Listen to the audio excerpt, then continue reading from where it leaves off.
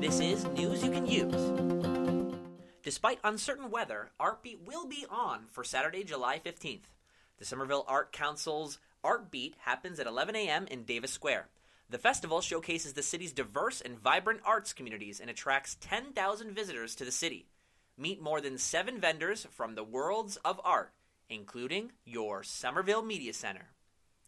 State Rep Mike Connolly has decided to leave the Boston chapter of the Democratic Socialists of America, where a faction was seeking to expel him. Connolly was the highest-ranking elected official the DSA had in the state of Massachusetts.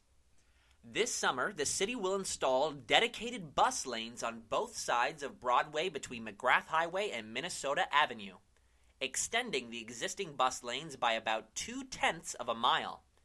To complement this work, the MBTA will consolidate and relocate a number of bus stops on Broadway between McGrath Highway and Pennsylvania Avenue. The city is also lengthening bus stops and relocating obstructions to ensure the remaining stops are accessible and that buses can reach the curb. Buses will serve the new stops on both routes 89 and 101 starting in mid-July.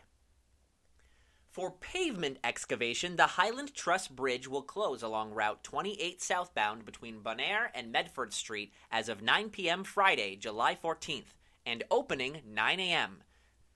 These closures may occur over several days.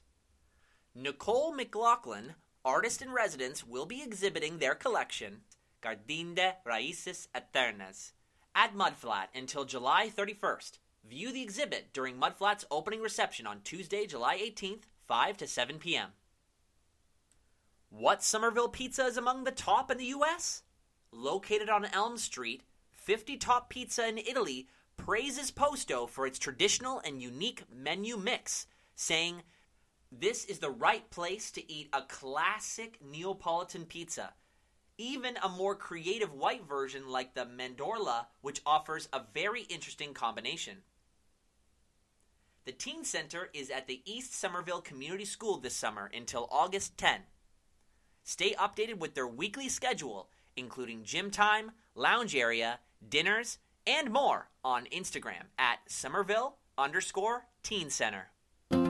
This is news you can use.